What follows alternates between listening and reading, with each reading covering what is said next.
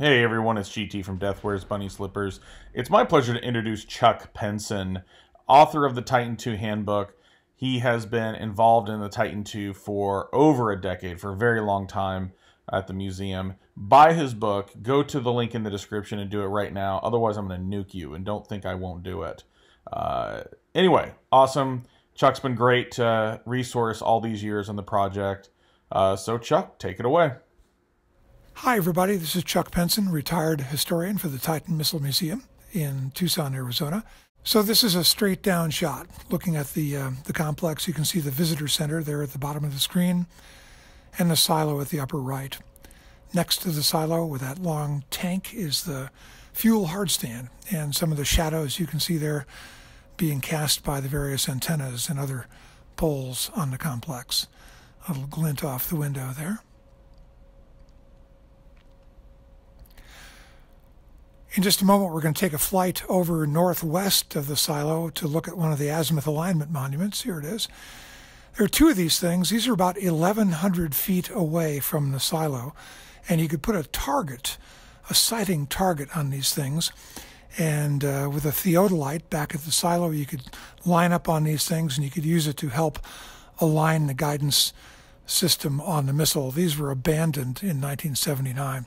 These are on mining company property. In fact, we're out flying over the mining company property right now, so we actually are not supposed to go out there, but once in a while we'll venture out there and nobody says anything to us. Not sure what that little box is there. Probably some kind of electrical box having to do with the mining operations somehow. There's the softwater reservoir we're flying over right now. And headed out toward the silo right there. Another view of the silo right here, and the fuel hardstand.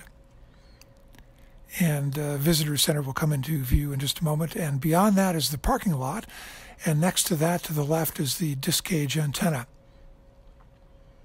Here it is right here.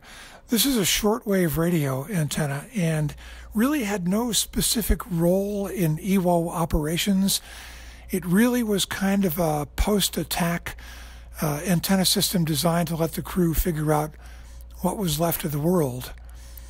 So they didn't use this every day. They used it mostly to tune in WWV to set the EWO clock in the control center. Covers from 3 to 30 megahertz. It's a beautiful antenna. If you're a ham radio operator, you can actually still use this. There's a cable that goes out to the parking lot. You can connect right to that. This little Jeep, actually it was called a Mutt 150, is a Vietnam piece of equipment and really was not used in the Titan II program. Not sure how it got here or why, but we leave it here because people like to look at it. So, but just so you know, it had nothing to do with the Titan program. This is the fuel hardstand and the fuel holding trailer. The holding trailer is kind of a big thermos bottle. And what you would do if you wanted to load propellant is you'd come out here with a big tank truck and you'd offload your propellant into this tank. And then you'd connect a chiller unit to this thing, and that would chill it down to 60 degrees Fahrenheit. And when it was at the right temperature, you could just load it by gravity into the missile underground. One of really many pieces of equipment used in fuel handling that we only have this one. Here are the engines. This is stage 1 right here. Has the equivalent power of two 747s running at full throttle. There's stage 2 right behind, has 100,000 pounds of thrust. Stage 1 uses fuel at just a prodigious rate, about 1,600 pounds of fuel per second. Operates for 2.5 minutes, and then it's done. Take a swing around here and look at the silo. And then we'll kind of fly up on top of the silo here and try to look down the windows. Not easy to get a good look down the windows in the daytime unless you kind of poke your nose right up on the glass there and shield your eyes. A lot of reflections due to the sun. But there's a pretty good shot right down there. Window was really just put on to keep the rain out and to make sure you guys can get a good look down inside.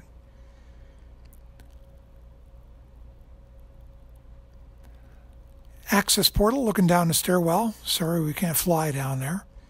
And there's the elevator hatch at the upper right.